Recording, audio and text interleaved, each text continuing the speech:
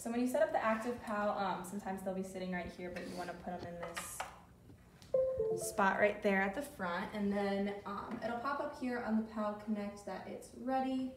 And then once it kind of checks the battery and everything, you can set up a new recording. So you're gonna set it up for immediate, make sure that that's checked, and then we usually do like 10 days just so that we get the whole time that they're wearing it.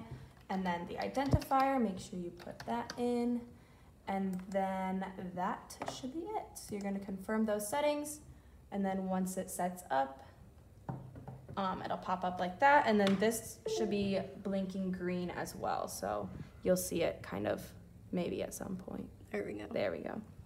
So then what you're going to want to do before you wrap it is make sure that this number is written down, just double check, and then you're going to put this little guy on it. We wrap it so that it's nice and waterproof and doesn't ruin our fancy devices. And then you're gonna take the dressing tape. I think it's like 12 squares total. I just kind of measure it and wing it, but if you want to be precise, cut so that it covers both sides. And then what you're gonna want to do too is cut 2 little slivers on the sides so that it can like fold over.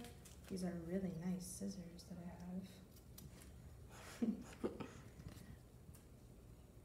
Perfect. And then take the back off.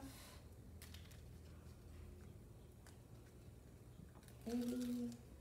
And then I like to just fold this bottom part down so that it's not like sticking out or being weird. Stick that towards the bottom. And then I just fold this over. People do this different ways. This is just how I do it. And then I like to fold this top one over. Beautiful.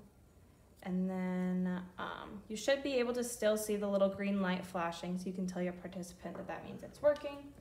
And then you draw the little stick person on there so that they know which direction it goes. And then I have the participant, when they're here, go into the bathroom and put these on. So we put them on the right thigh, right in the middle, and then we Tegaderm that over top. We send home a couple extra of these, but the Tegaderm is just kind of like a big Band-Aid, and it goes right over there.